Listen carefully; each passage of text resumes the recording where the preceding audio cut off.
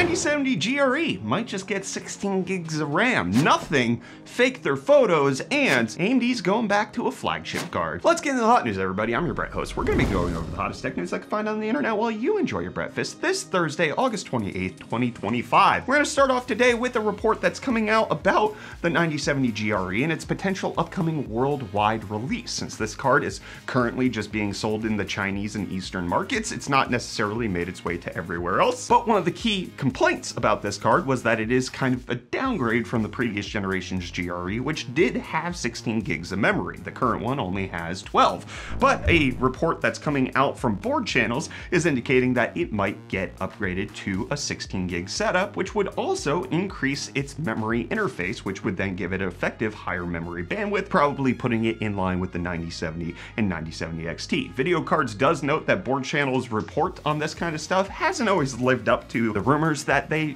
put out there, but it is indeed a possibility, but I wouldn't necessarily hold your breath. There's some expectation that it could be coming out by September/October, but if it does release and it does have 16 gigs of RAM and it does come in between the 9060 XT 16 gig card and the 9070 card's price, it might be a legitimate option for people for gaming. We'll have to see. The 12 gig, as long as it's at a decent price, you know, it's not necessarily such a bad card. It's just that it is a downgrade from the previous 7900 GRE, at least when it comes to its amount of VRAM. But you know, you're never gonna downgrade if you use today's video sponsor, because click, clack, thock, pop, these are all the sounds you could be hearing if you decided to upgrade your keyboard to one from today's sponsor, Keychron. While Keychron has become known for their affordable, reliable, and quality keyboards, ranging from bare-bone kits that you can build yourself, like I did, made a Lord of the Rings one, fully built boards with wood accents, or even low profile boards for your traveling types. Keychron is your one-stop shop for everything keyboard, keycaps, cables, cases, wrist rests, and more, so you can check it all out via the link below. Big thanks to Keychron for sponsoring. And while Keychron keyboards are the real deal, love tippy typing on my Max board down back at home, Nothing's photos weren't the real deal. With the Phone 3 launch, they had some promotional images that they put in some marketing material, and it turns out that they were not taken with the Phone 3 at all, despite the claim that they were. And this is something that Nothing has since admitted to. It looks like it was taken from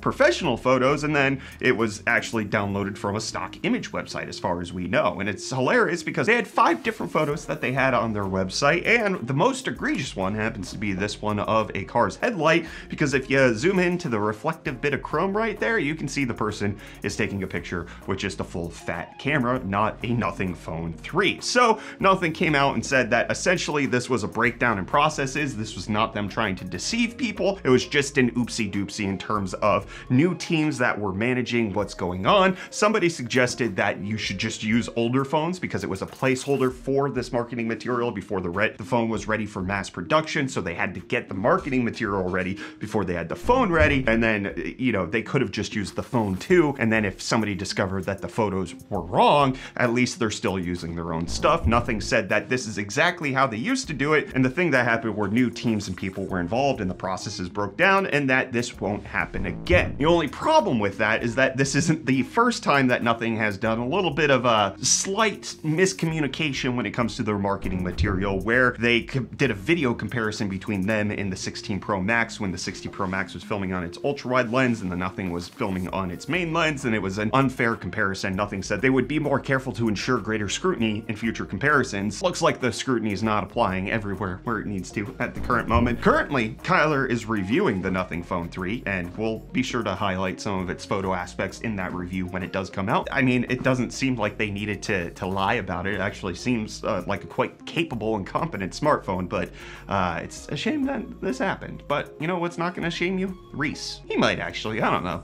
I don't think he's feeling up for it today, though. Yo, welcome back to UFD Deals, bringing the hottest tech deals out on the internet, and I'll jump straight in. Starting off, we have this Govee RGB floor lamp for only $59.99, making it $40 off. These look phenomenal in person. I am a big fan. But then we also have this Intel Core i5-12600KF desktop processor for $118, making it $71.99 off. And then lastly today, we have this Alienware 34-inch curved 165Hz QD OLED gaming monitor for $549.98, making it $149.20 2 cents off. And hey, with that, the deals are done. You can find these and more linked in the video description down below. But until next time, I'll hand you off back to Brett for the rest of your hot news. Cheers. Well, Reece, it looks like the precedent that AI companies just get a free deal when it comes to consuming all of their content for their language models is changing, because there's now a settlement that has been reached between Anthropic, an AI company, and authors of various different books in a lawsuit that was going on between them. So the authors who filed the suit said that this is a historic settlement that will benefit all class members who are part of the class action, and they look forward to announcing details of the settlement in the coming weeks. It has not been announced exactly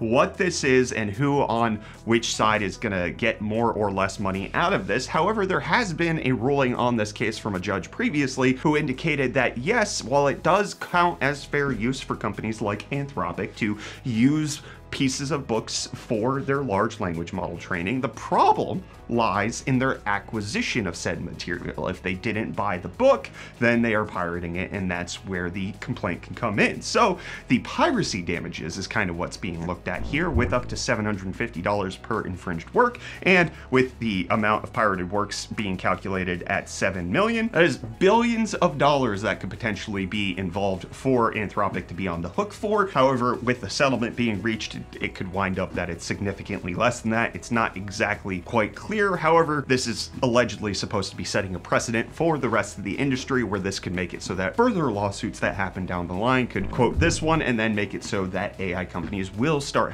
paying out for not the use of various different media, but the illicit acquisition of said media. So we'll see how, again, all this plays out. They said that they're gonna announce this in the future. Hopefully in the coming months or weeks, we should know more details about this, how much exactly Anthropic is going to have to pay out, and where exactly all this is going to go down. And what's going down with UDNA, or RDNA 5, is somewhat more known thanks to a well-known leaker giving us details about the upcoming setup for these GPUs. And what is clear is that it looks like AMD is returning to a true flagship that could be coming out for gamers. So RDNA 5, UDNA, the U stands for unified because they're supposed to be bringing their compute architecture with their gaming architecture and fusing them back together. And we're looking at a 96 compute unit top dog GPU, as you can see right there, with their universal memory controllers lining all around, which indicates that it might have a 512-bit memory bus, which is bigger than what we had on the 7900 XTX. However,